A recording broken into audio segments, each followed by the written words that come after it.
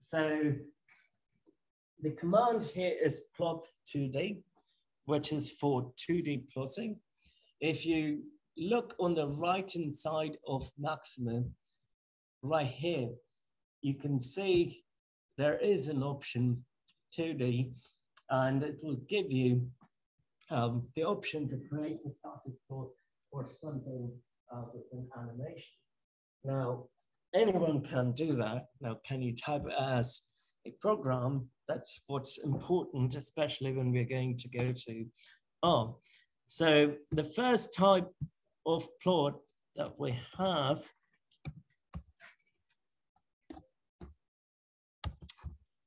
is a discrete plot. In the sense, we have to have discrete values.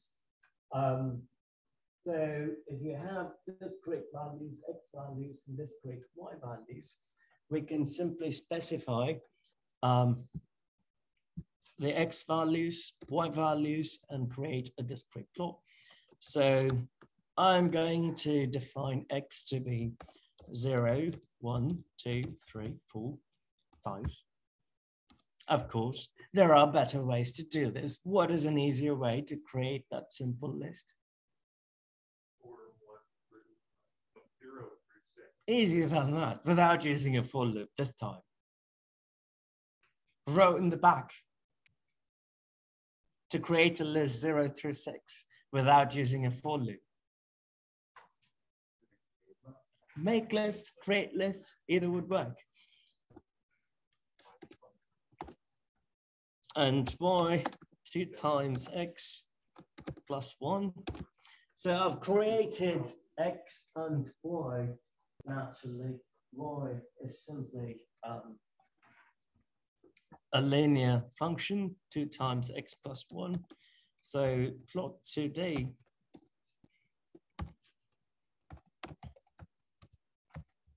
discrete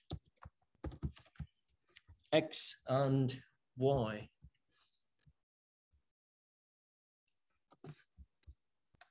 And it should run. So we want to simply plot a sine function in Maxima. So plot 2D, specify the function, going to do sine. You could use any letter you want. So I'm going to use U as long as you use the same variable to define your range. So -2 asterisk or times pi, +2 times pi. And for the y-axis, you have to specify y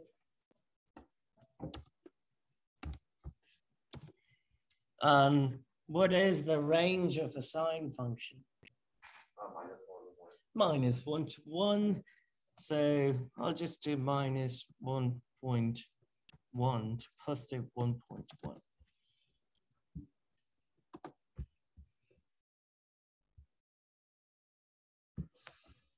There it is. Good. And oftentimes one may want to evaluate multiple functions or plot multiple functions. In other words, you want to plot sine, you want to plot cosine. So in that case, you could do plot 2D. And mind you, Maxima is list-based. So you can actually create a list, sine u, cosine u, specify the value of u,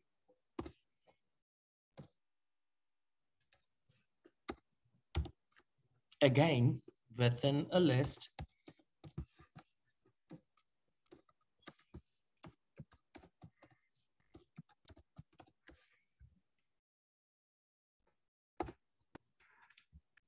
so sine u, cosine u would be the two functions, and I'm specifying a range for u, and the y values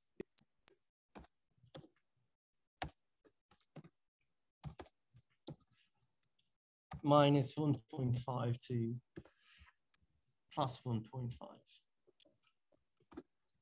Oops.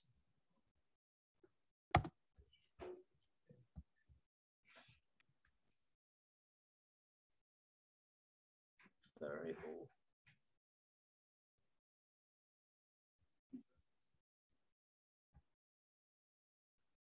So I forgot to put the percent sign right here.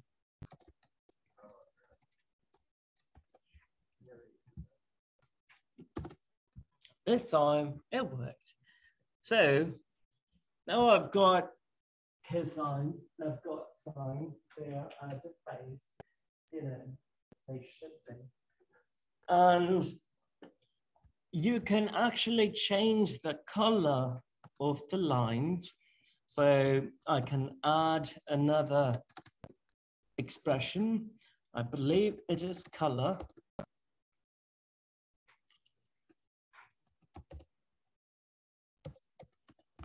Black, blue. We may have to use quotes. In our, we have to use quotes. Here, you don't have to. There you go. So I have the colors changed to black and blue. And you can also change the legend's name. So by default, it is going for sine u and cosine u. Those are the names of the function. But if you want to change it to something that you like,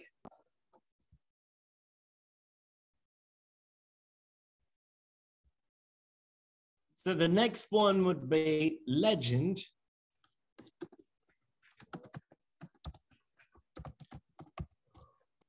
And in legend, you have to specify strings. It shouldn't be reserved keywords such as black and blue. Color, black, blue, pi, legend, those are all reserved keywords. But I'm going to give my own name, or gun me. So, what the hell? I don't know. Just started typing whatever.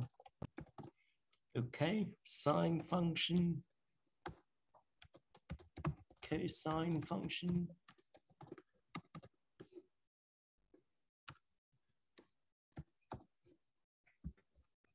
Good. And you can see that I've successfully changed the name to sine function and cosine function. Good. Are we clear? Yes.